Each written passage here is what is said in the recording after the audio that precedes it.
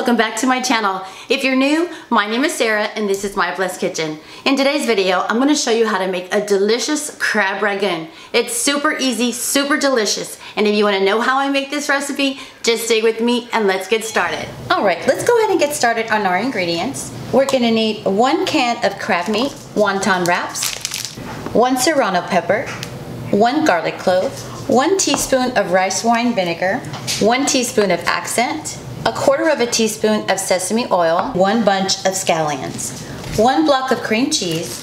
You'll either need vegetable oil or corn oil for frying. Alright, let's go ahead and start prepping. Alright, we can go ahead and start mincing our garlic.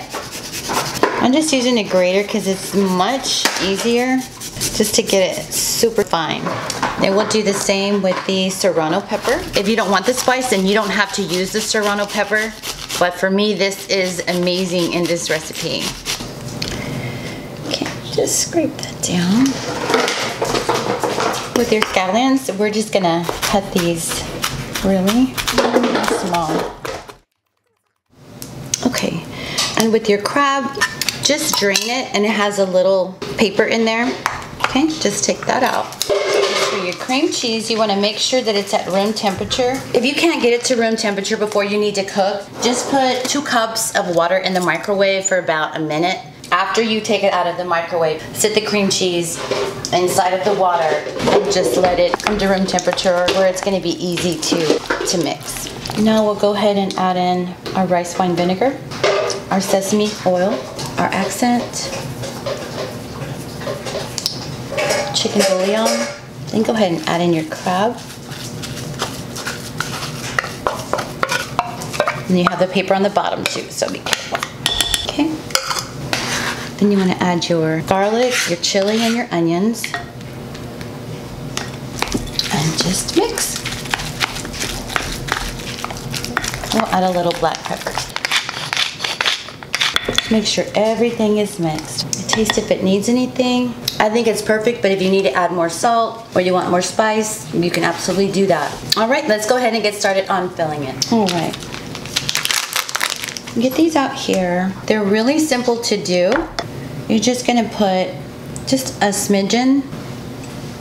Okay. What I like to do is just to get it wet with some water, just around the edges after I put the filling in, okay?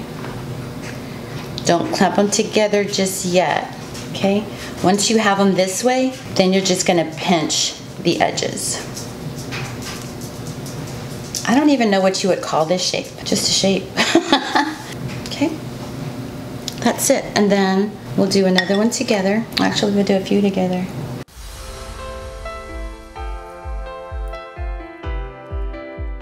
Make sure you have them all up first before you crimp. Okay, they're all up. Now we'll go in and pinch together. Can you see what I'm doing? That's it. They're just all pinched, so nothing's gonna escape when we're cooking. And we'll just put them to the side.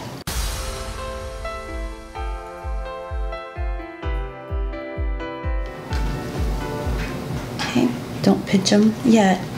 Just bring them all together first. Now we can crimp them.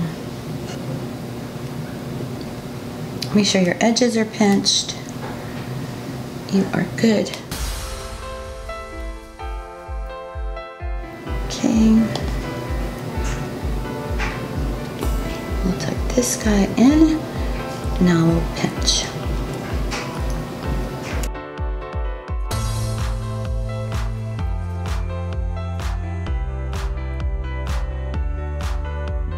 On this side. And remember, you don't want to overstuff these, because if you do, you're going to have the cream cheese coming out in your pan and it's going to make a mess and start popping everywhere. If you tear one, it's okay, just throw it out and start another one. And make sure that you don't have the cream cheese on the outside. If you do, just start that one over again. It'll just help you in the long run. Are we ready to go to the fryer? All right, let's go. Alright, you want to make sure you have your cooling rack so they won't get soggy, and just a paper towel on the bottom. Alright, let's go ahead and put them in. We'll put them on a medium high. Let's try to put another one in there.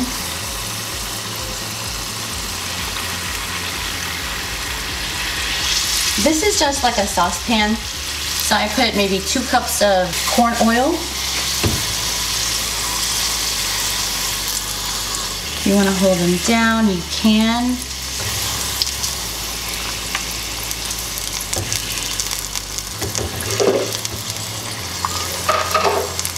You don't want the heat on very high. I have mine on a number 5.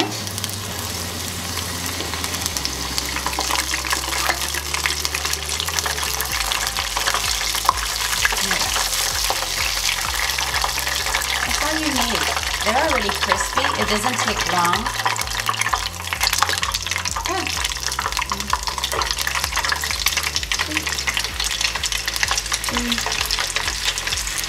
And 4. And they're ready. And just remember, when you take them out, the oil is so hot, they're still cooking, okay, when you take them out. So they're still gonna turn a little dark. And these are crispy, so they're ready. All right, so we'll see you back here once everything is already finished. Then you know what time it is. The best part. The taste test.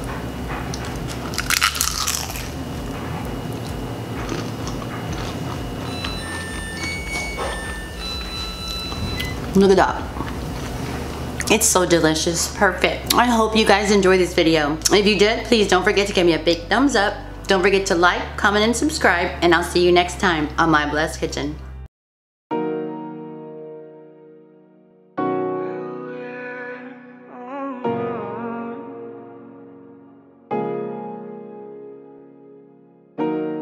Con tus labios rosados, yo me muero por una prueba de placer.